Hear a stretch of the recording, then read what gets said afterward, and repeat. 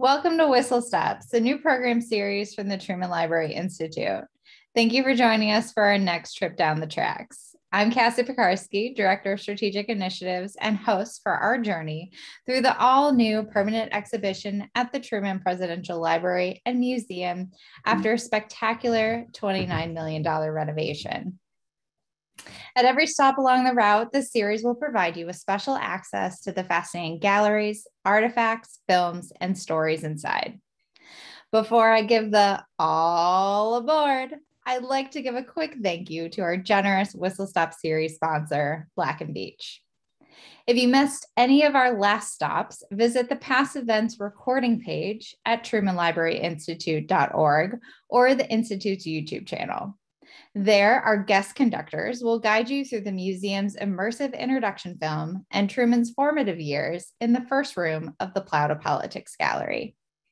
Today, we're going to stop in 1917, where Truman's farming the family fields while the nation is on the brink of entering World War I. The Eugene P. Donnelly Gallery covers Truman's footsteps from the Grandview Farm to the Western Front. Visitors will follow Truman's footsteps, seeing the boots those feet filled, along with his uniform, tack box, and more. In an all-new interactive, Truman guides you through the complexities of firing a French 75mm field gun before viewing the library's field gun and caisson, which are part of an immersive theater experience about Captain Harry. Now, to lead us into battle today is DM Giangreco, award-winning author of The Soldier from Independence, a military biography of Harry Truman, and 12 other books on military and socio-political subjects. In addition to writing extensively for numerous national and international publications and news agencies, he served at the U.S. Army Command and General Staff College at Fort Leavenworth, Kansas, for more than 20 years as an editor at Military Review, followed by work in the Foreign Military Studies Office. In other words, there is no one better to guide us through this stop today. Thank you so much for joining us. Can I call you Dennis? Oh, certainly. Thank you so much for joining us, Dennis, and being the conductor on our journey to the battlefields of World War I.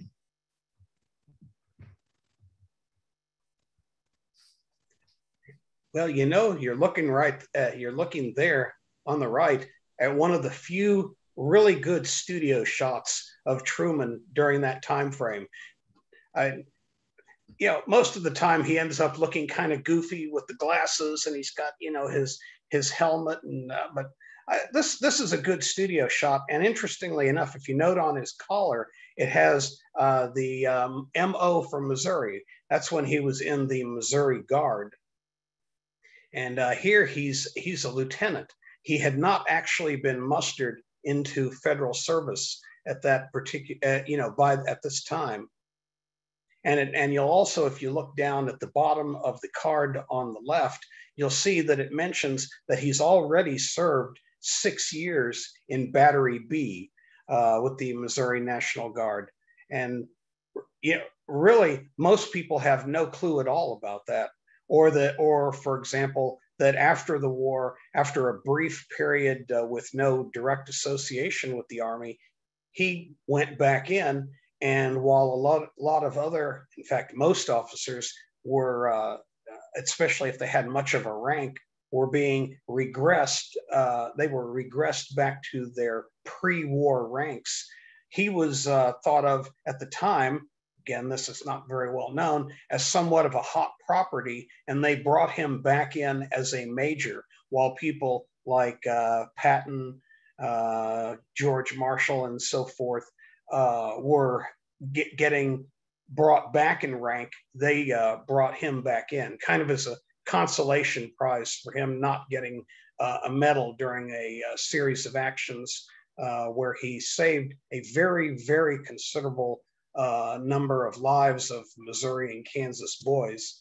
But that's another story.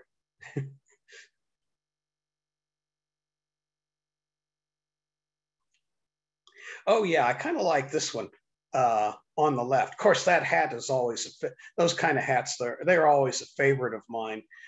Basically, that design was done so that they wouldn't, and cowboy hats and hats of the day would often collect water up in the top. And this design was made to shed the water. But what I like on the left is having to do with that uniform is you can see, he's a private in that. Now, what's funny is when he came back in to the service, came back into the National Guard, and he was, by the way, serving as a recruiter, bringing more Missouri guys, into the regiment and into the Army.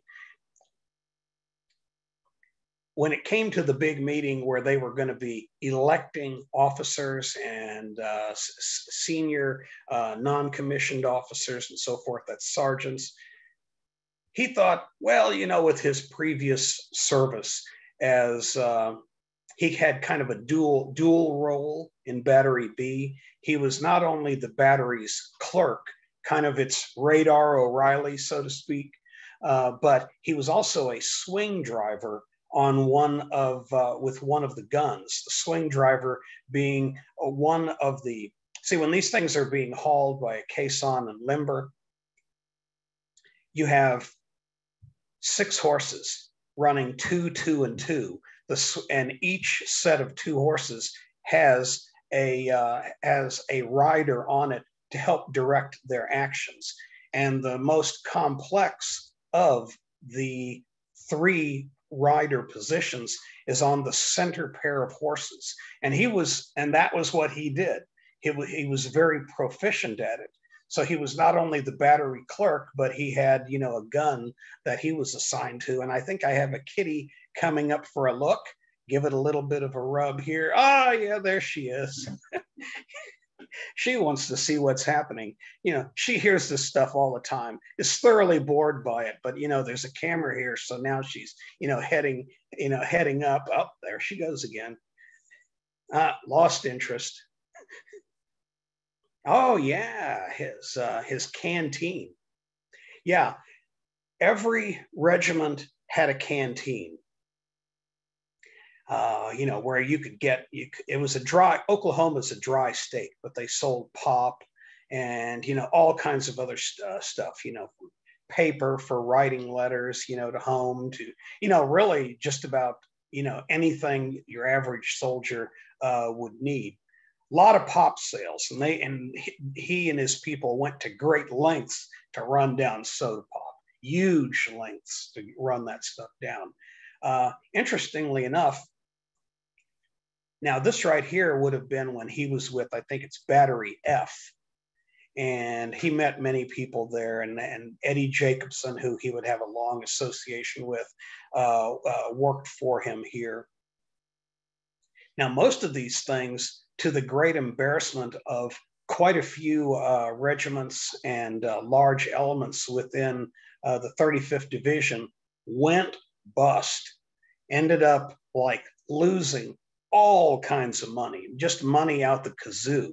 His, because of the extreme efficiency at which and aggressiveness in which it was run, was the only one that was not formally shut down by the division. Consequently, this particular canteen, this particular operation ended up getting essentially all of the business for the entire regiment. And because they, through great effort, were able to keep their pop supplies up, got a huge amount of traffic from other regiments as well. In all likelihood, most of the men you see here were not in Battery F with Truman, but were guys making a beeline over, to his little operation here to pick up. You'll notice lots of bottles of pop there. Yeah, let me tell you, that was the thing to do.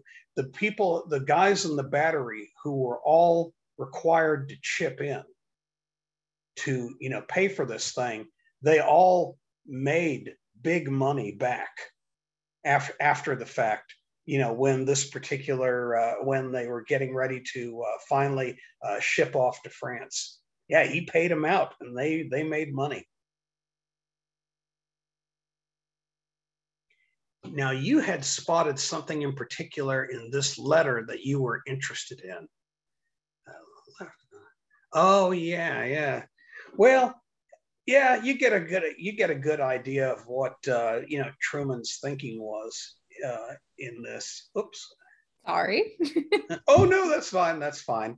Uh, he had one of the comments he made in another letter is like uh, they fight their way all the way to Berlin, and he might die trying to get there. Unless the Russians saved it from him. A little foretelling of things in the far future.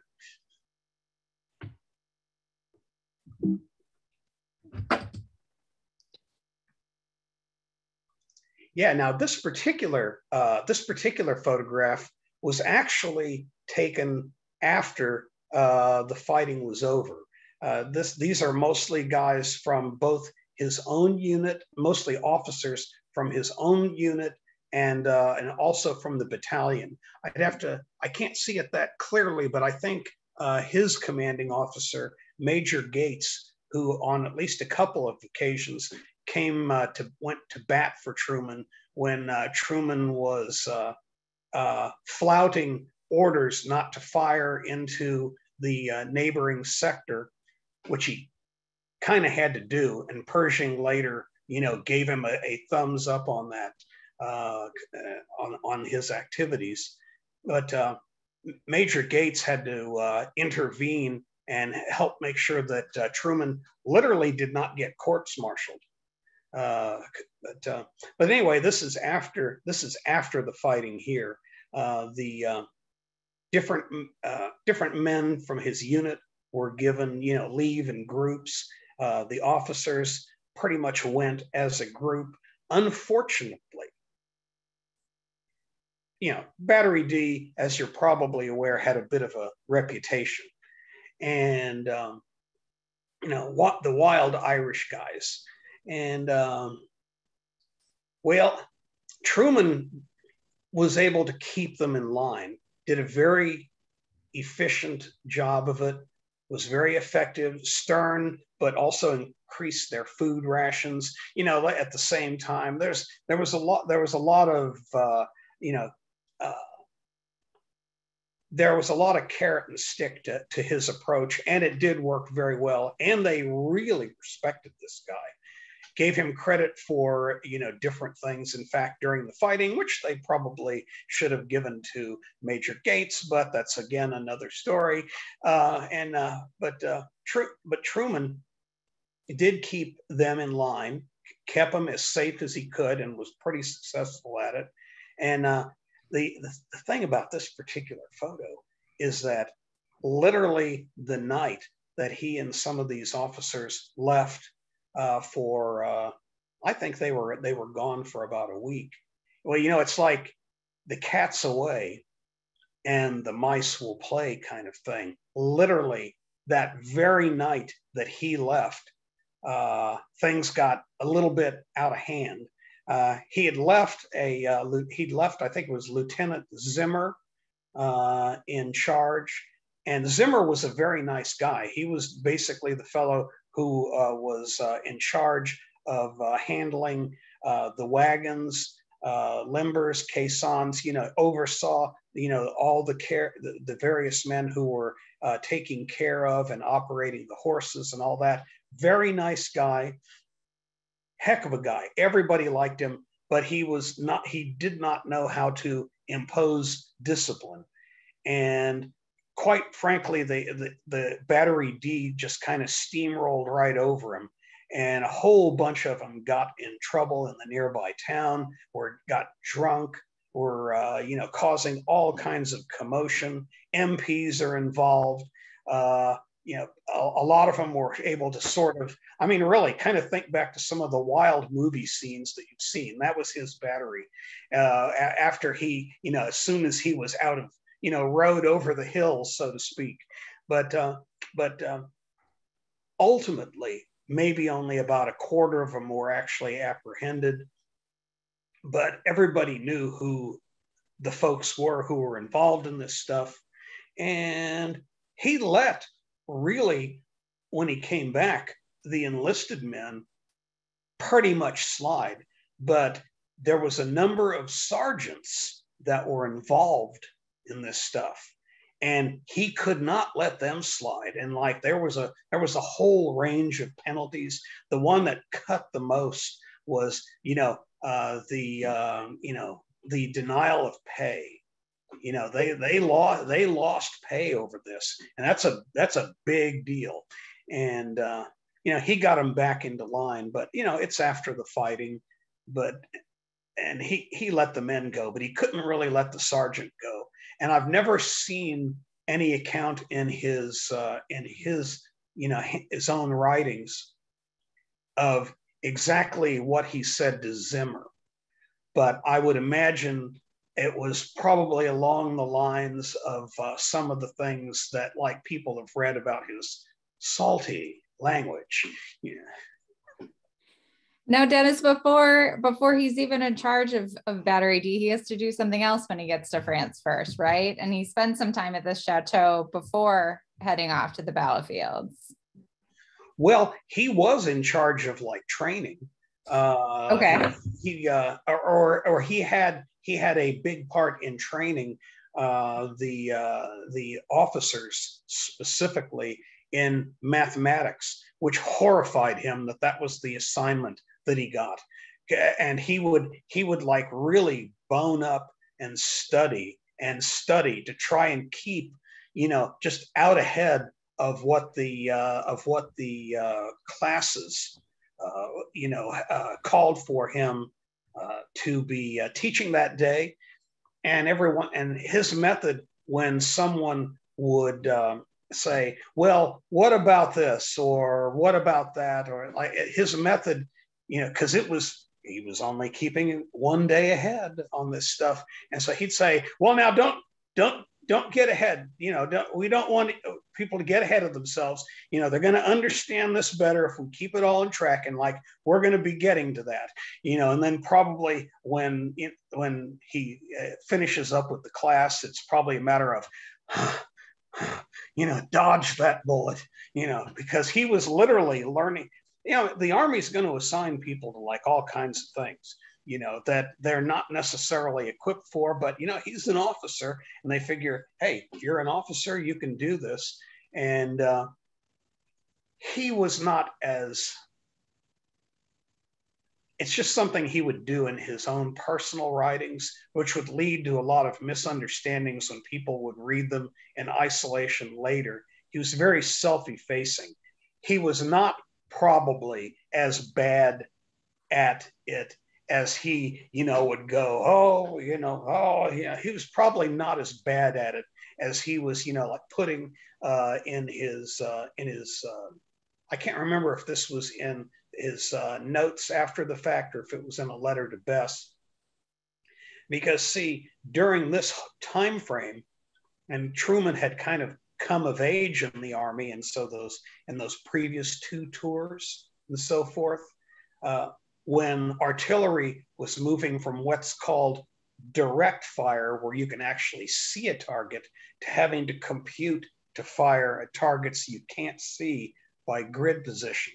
So he probably wasn't as bad as it is he kind of let on. Oh, now this is a great photo. I mean, the guy literally looks like he's just come down out of the hills of Afghanistan.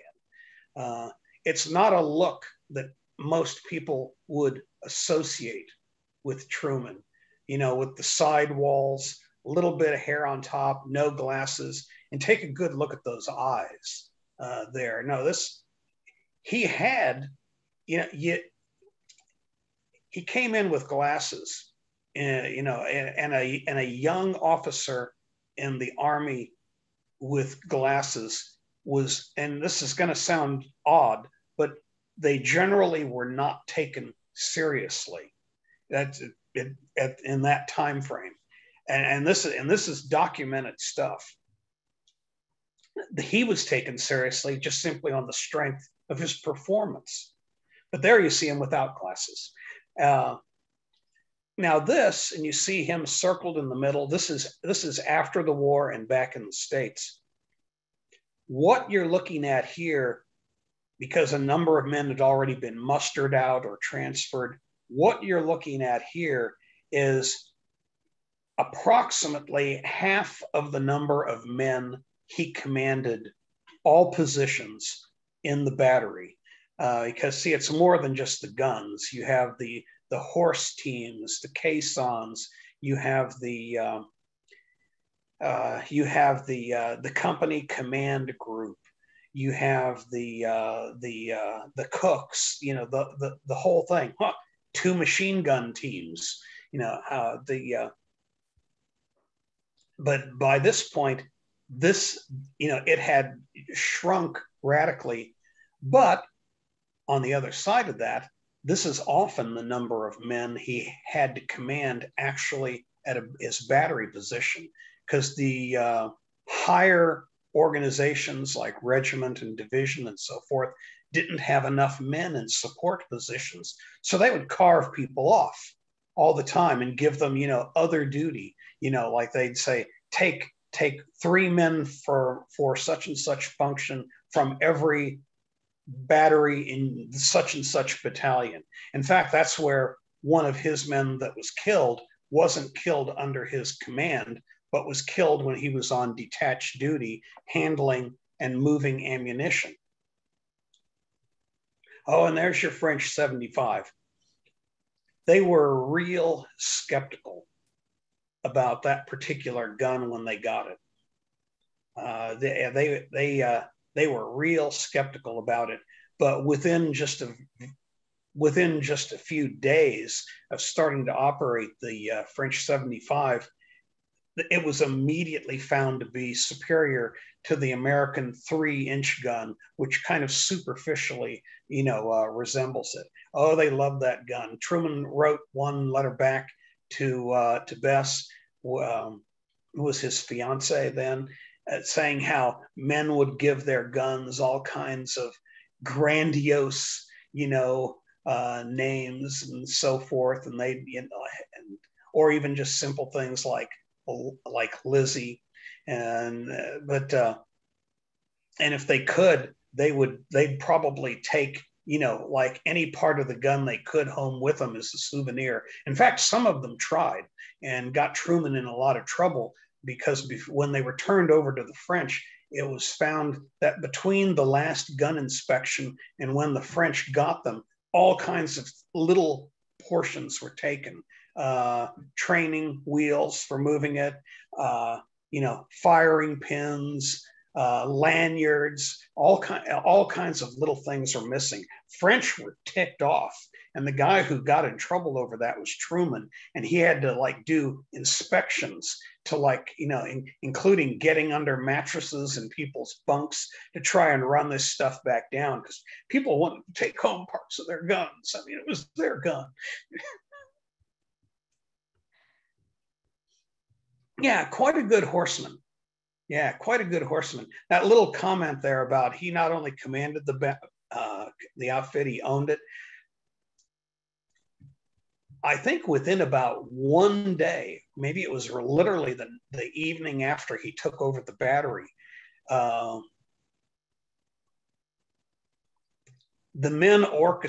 of the men orchestrated kind of a horseflesh riot of like letting a bunch of the horses loose in the position, and made a big showy, you know, routine of like trying to get them together. And I think they were, you know, it was Truman's thought at the time that they were doing this to see if they could spur him into, you know, getting all worked up over it and ordering people around. And like he basically rode up on his own horse, that while all these other horses were just going crazy through the battery position and the tents specifically, he kept his under control, just kind of watched stuff and ordered his sergeants to get stuff under control and rode away. But he was actually quite a good horseman. And that's another thing about Truman that a lot of people don't realize. Oh, yes. Well, I tell you, you get one thing here, you get a good view of, but it was often even worse. You get a good view here of mud. You know, it was there was really their last 2 months in France. Mud was probably their main enemy, and frankly, they're looking a little bit better here than they often looked. The boots look fairly clean. They must have known that they were going to be having a photo taken. And the quote over here refers to when he took out one of the 2 German batteries I was telling you about. See, the division on the 35th Division's left did not keep up with them for a variety of good reasons, by the way. It was not completely their fault, but they did not keep up with the 35th. And the upshot of that was that in that big open area on the 35th's left, the Germans dumped 16 artillery batteries into it that were firing on the 35th from the flank. And a huge number of casualties were experienced there. The 35th Division, over about a 4-day period, had something like 7,000 casualties. I mean, these are numbers that when you look at conflicts today that the Army's involved in, you're getting into numbers that almost don't compute, where you have a combat division that in a flash of just a few days has 7,000 casualties. And his battery was literally on their far left flank. And when it was observed, when an observation plane almost directly to his left dropped a flare down, he saw it attracted his attention. He looked at it and he saw a German battery setting up. And the division on his flank, they were not firing into that area and were not really set up to fire into it. So consequently, he stepped in and calculated it very carefully, waited till they had withdrawn their horses so that they could not, work a quick exit for themselves out of what he was about to do. He just waited patiently, as Verily, mentions here. And when the horses were away, he just pummeled it. And in fact, from where his observation post was, he could literally hear his shells passing, on the way in the couple minutes that they were in air, passing on the way to that German battery. Well, maybe not a couple minutes, maybe it was like 30-something seconds, but he could actually hear his own shells passing him on the way to take out that German battery. Oh, and again, my favorite studio shot. I'm really glad you ran that one rather than the one of him in the helmet. I use that one of him in the helmet sometimes. People like to take pictures next to it, had it made to his height, his correct height. And people like to put their arm around him. And then I put, a World War I helmet on them. And then everybody's just all smiles. But so that one with him in the helmet, I think might have been taken in Angiers.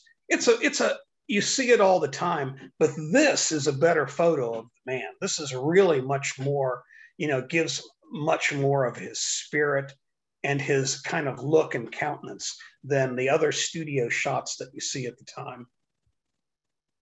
Well, thank you so much, Dennis. I know there is so much more that we could talk about, but our train has reached the station. Oh, yeah. Well,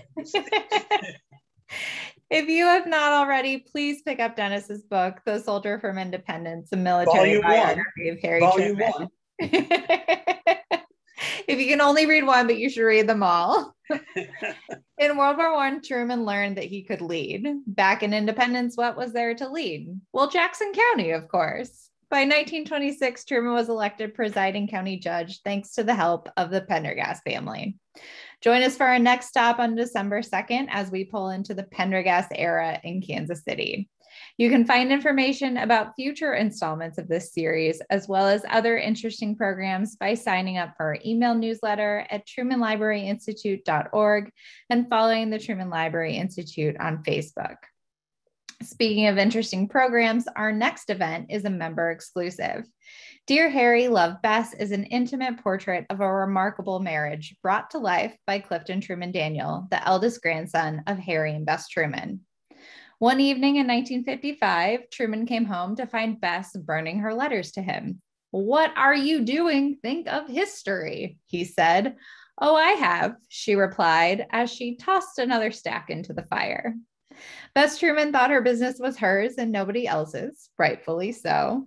So she destroyed her half of the more than 2,600 letters that she and Harry exchanged during their courtship and marriage. While making an inventory of the Truman home in the 1980s, archivists discovered 184 letters that Bess had missed. Her grandson, Clifton Truman Daniel, will share them along with portions of Harry's responses, family photographs, and stories. The letters provide new insight into the lives and personalities of Bess and Harry during the formative years of his political life. Learn more about becoming a member to participate in this special event with a donation starting at $35 at trumanlibraryinstitute.org/join. For now, we have arrived at the station and it's time to disembark, but we look forward to having you aboard again soon. Thank you for joining us. Have a great evening.